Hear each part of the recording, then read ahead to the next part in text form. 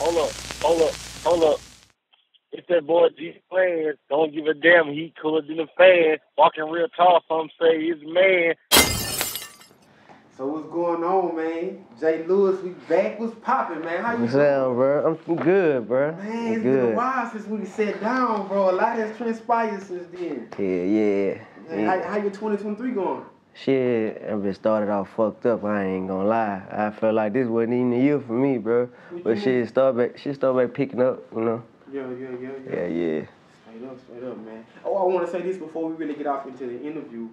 You know, on our way over here, you played me some nice records. Yeah, I got some shit coming. Yeah. I'm over here vibe. I'm like, what? This how you coming? And it was kind of like a different approach, a different vibe. Yeah. You know what I'm saying? Fucking right. I got some shit, bro. I got some shit lined up for 23, man. I can't even lie. Yeah, I just been in the lab working, bro, just cooking up. That's all, bro. Just staying focused, man. I want to say this too. I see you got the teeth done. Oh yeah, I had to step it up a notch, man. What makes you do that? Cause I see a lot of people doing that, but hey, ain't nothing wrong with it. Wasn't nothing wrong with my smile at first. I just wanted to enhance my shit, just make my shit better. You know what I'm saying? Nigga always on that camera and shit. Mm-hmm. They always here, there. You know, when the people look at you, like, you know, it's all about being presentable. You know what I'm saying? So the first thing they be looking at is your fucking teeth and your face, and you know what I'm saying? Yeah. So I had to go get my shit done, man. Yeah. Now I want to say this. We talked about this before.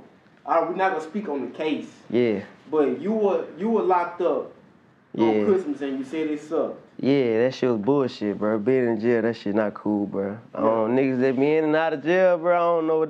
I don't see what they like about that shit. That shit ain't cool, bro. It ain't no fun, man. That shit boring, bro. Did it make you like appreciate your freedom? Fucking right. Hell yeah, bro. Shit, you got niggas telling you when to fucking go lay down and shit, you know what I'm saying? Sometimes if the fucking dorm do some shit, everybody be on lockdown, you know what I'm saying? So that shit be bullshit. And then, bro, I ate so many fucking peanut butter jelly sandwiches. When I got home, bro, I threw all that shit away. Nah. I don't want to eat no more peanut butter jelly ever again in my life, bro. I don't even like that shit.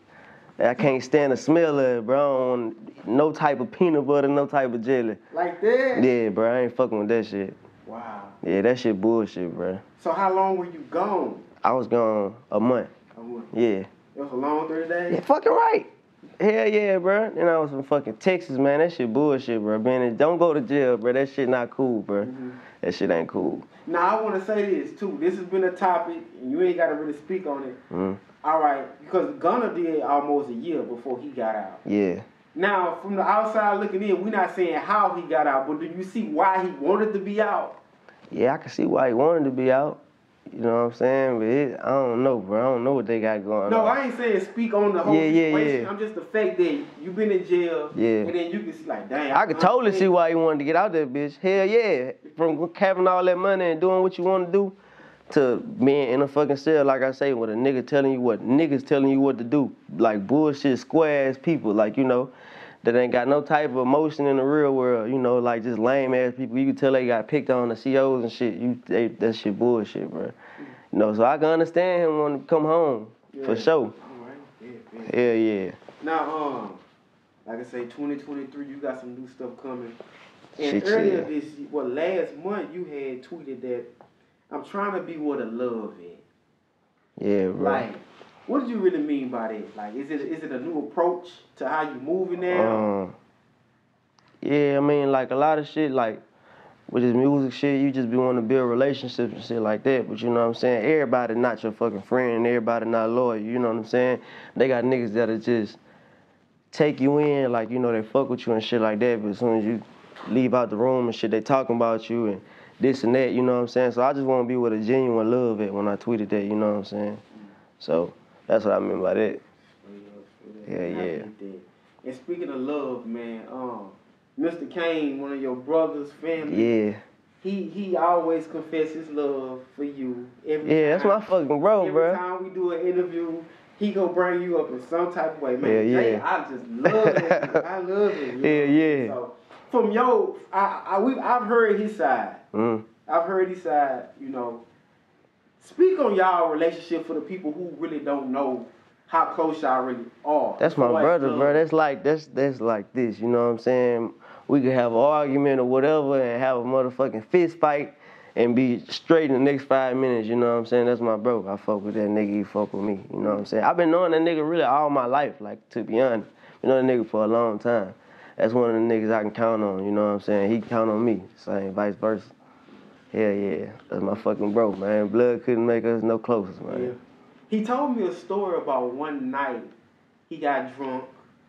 He went to the casino. He spent like, he say, I don't know if he said 100 bands or whatnot. I don't know. Yeah, that nigga be in that casino. Yeah, he be in that casino. Man, He fuck with that bitch. He say, man, Jay called me and say this girl wanted to get with me. Yeah. But I think he said he hung the phone up on you or you spazzed out on him or Yeah. something like that.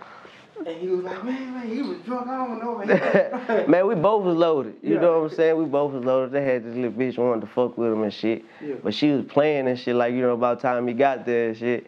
So it just was a lot of tension at the time. Shit, if a bitch say she wanna fuck with you, then, you know, you come and then she bullshitting and you was at the casino gambling and shit, that's fucking up the money, you know what I'm saying?